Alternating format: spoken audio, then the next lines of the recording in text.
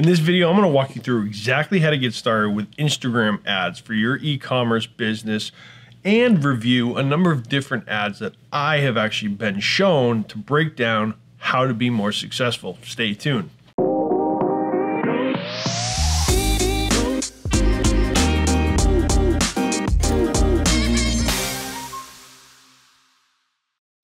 Hey guys, my name is Chris Morano, founder of Blue Water Marketing, founder of Savage Man Grooming, founder of more e-commerce stores soon to be released. And in this video, like I said, we're breaking down Instagram ads because as we all know, Instagram is changing to adapt to be more like TikTok. So how do businesses adapt to create ads that are more effective? That's what we're breaking down. Before we get started, I would really appreciate it if you guys hit the thumbs up button. The YouTube algorithm likes it, I like it, and I want to keep creating content, so a quick thumbs up is all I ask for. So for the first step, we're going to log into my Business Manager account to show you how to segment out creating ads on the Business Manager for only Instagram. So the first step in setting up your Instagram ads for your e-commerce store is obviously going right into the Facebook Business Manager. Now, there are two different ways of doing Instagram ads. The first one is on the Instagram app, which we'll get into next. But the way I recommend doing it, just on being a media buyer for the last 15, 14 years, is to do it through Business Manager. And that's what we're getting into right now. Okay, so the first step is we want to go to campaign objective. Obviously, we want sales. We are an e-commerce brand. So, new sales campaign. Test. And if you're looking for how to name your campaigns to be more effective in once you launch them, understanding the data, which ones work, click this video right up here where we break down our naming convention, which is very easy to understand which ads are performing best. So we're just going to do a quick test campaign, no big deal, ad set level. This is where things get more important. So we're going to go Savage Man Grooming. We want to do purchase. And then daily budget, $20, that's fine. Audience, all of this, none of this really matters in the essence of this video, except for when we get to placements. Placements are exactly how you're going to separate Instagram from everything else. Now, Facebook wants you to do automatic placements, which we've been testing. They work, no big deal. But for this video, we're doing Instagram. That's all we're doing. IG ads. So we want to do manual placements. From here, we're going to uncheck all three other boxes except for Instagram. Now here's where things get interesting.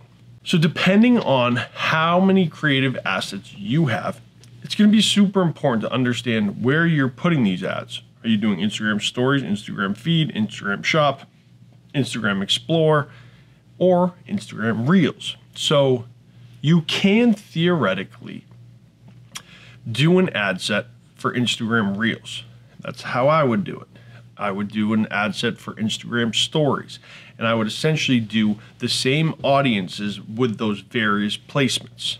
That gives you the control. Now, Facebook might not like that because it's restricting where it can show it, but if you have the correct creative assets, which we'll get into a little bit later, and if you want to skip ahead, click on the chapters below, we can break down the different creative assets and review some that I've found.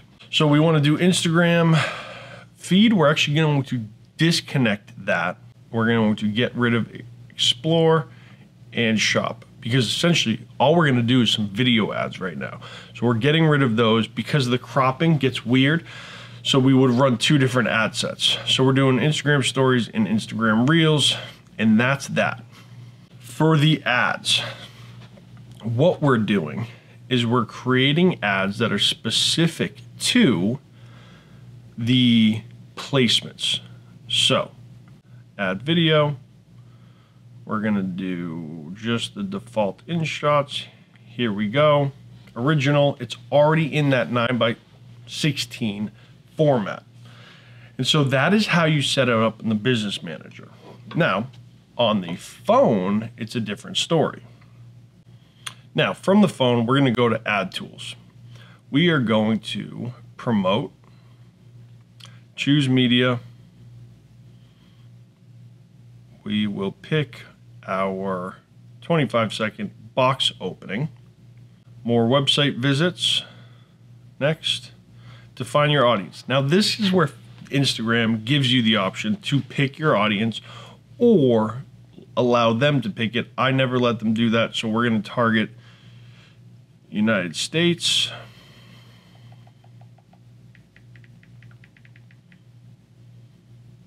Country. Florida.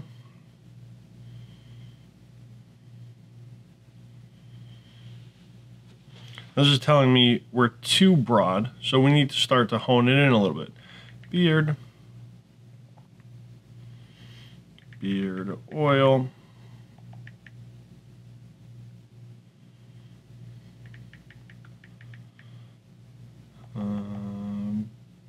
Badass beard care. Still too broad, but we're going to segment out audiences now. So we're going to do male, ages 24 to 45, and now we have 6.7 to 7.8 million people who are going to see this ad. And we are going to do next. Now, duration. So right now, based on this, all we're doing is website visits. So it's understanding to gauge how many purchases will we get from that. Probably not many, so we'll stick to a $5 a day budget. We'll set the duration to the next 7 days. Next,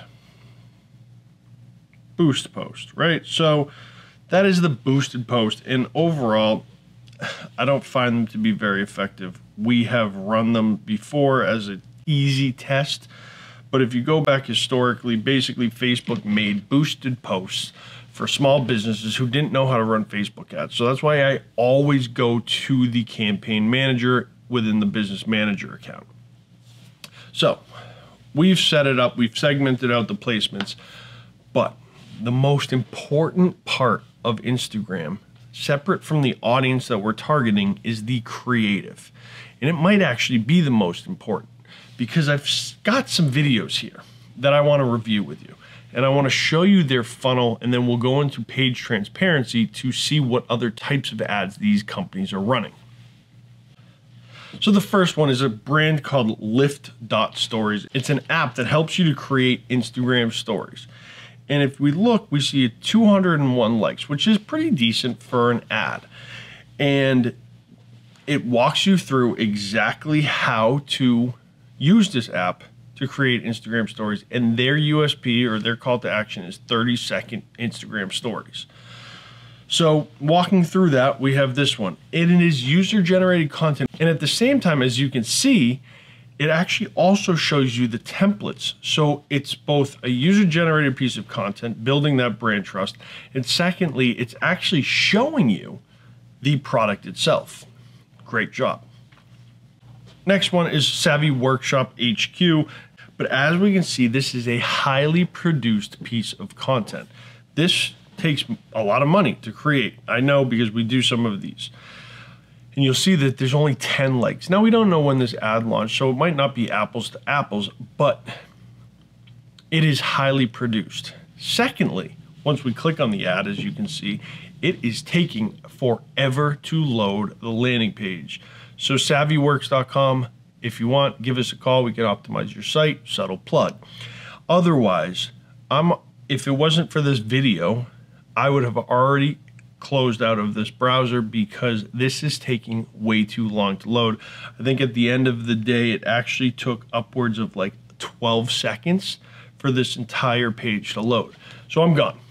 So we need to think about two things when we're running Instagram ads. What is the content that resonates with our audience, and where are we driving them to? So that's SavvyWorks.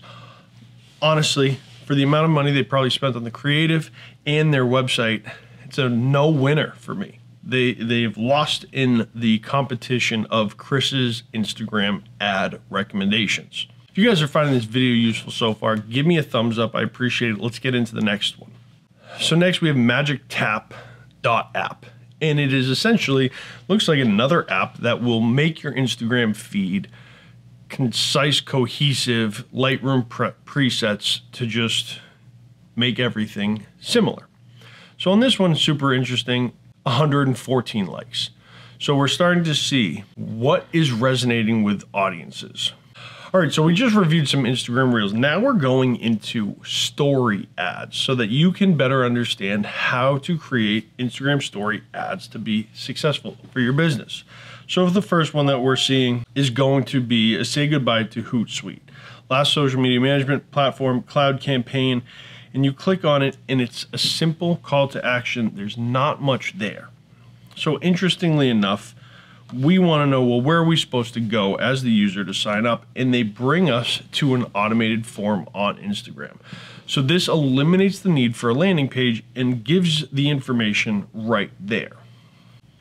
Okay, now we have the Hoth, which is a huge e-commerce company, and they're doing PPC management that then guaranteed leads is their offer. Super important, and it goes to a landing page that is so long. As you can see, we're scrolling, it's giving you all the benefits, all the offers, the cost, everything you get with it on a landing page that loaded very fast, especially in comparison to that other brand. So what I'm trying to show you guys is in order to be effective with Instagram ads in 2022, it's vital that you have an understanding of what your offer is, who your target audience is, and the creative. Where are you placing these? What are you showing them? And then where are you driving to? So because it's really hard to not know what your business is, my recommendation is run an A/B test. So if you are a lead gen business, A/B test a form fill on Facebook or on Instagram and a landing page. If you're an e-commerce brand, test out collection pages and or product pages. Run both of them to these audiences within these specific placements. Remember, right now, user-generated content with your product being displayed is going to be the most effective. We can see based purely on engagement with these reels. So I hope you guys found this video useful. If you did, give me a thumbs up. Make sure to subscribe. I appreciate it. And we'll see you next week.